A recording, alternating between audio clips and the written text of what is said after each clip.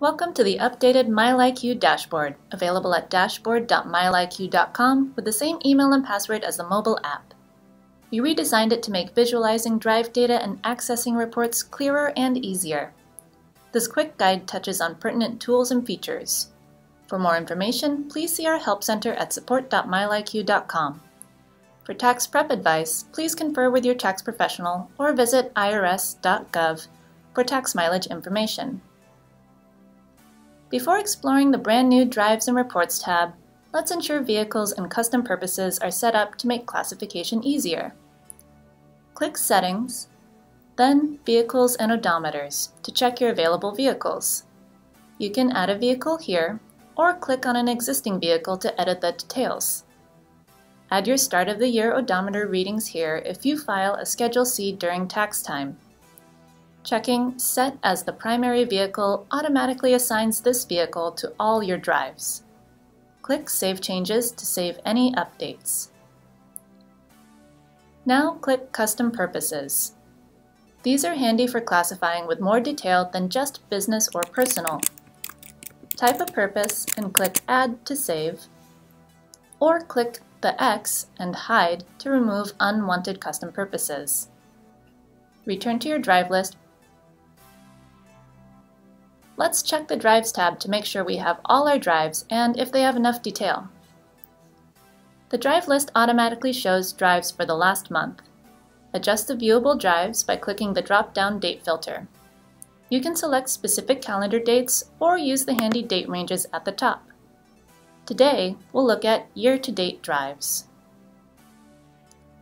Single-click filtering options include the Mode filter to display auto-classified drives, the classification chart and donut for business, personal, or unclassified drives only, and the purpose grid with clickable tiles for drives under each custom purpose.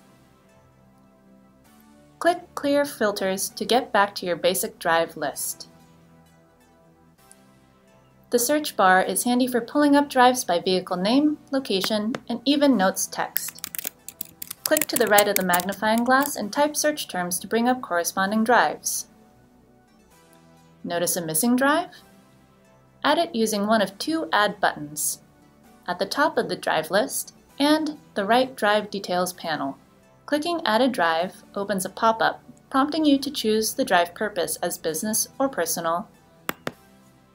Then you can add the drive details, such as the start and stop locations, the date, time, and other pertinent details.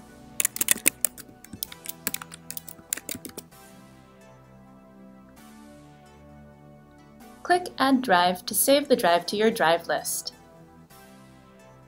You can also duplicate and reverse existing drives.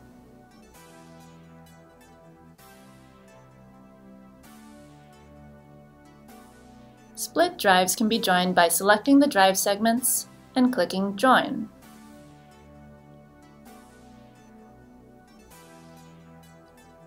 See a drive you don't want to keep?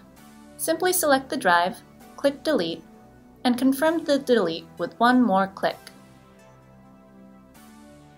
Once you have all your drives, check that they're classified and have enough detail. Clicking the Unclassified drives on the classification chart, donut, or purpose tiles quickly brings drives that still need a purpose to the foreground. Edit one by one or select a few drives to classify in bulk. You can edit all drive information except for the date and time using the highly customizable Drive Details panel on the right. The Named Locations feature allows you to rename anywhere you've been. These named locations will appear in your drive list every time you revisit that place.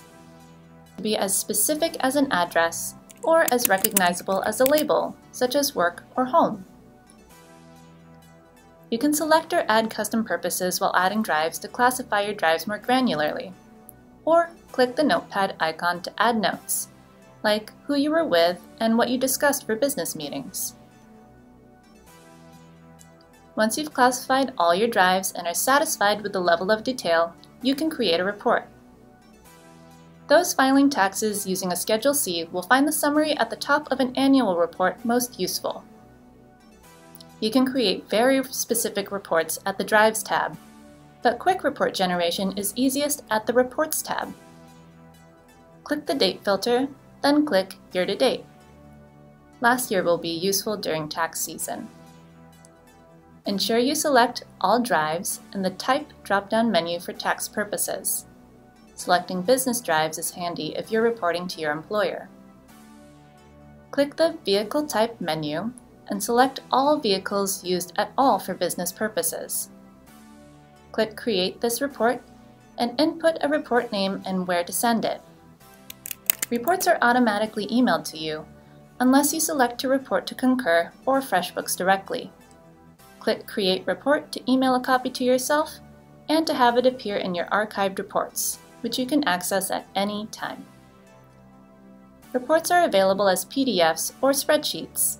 The PDF visualizes data for quick accessibility.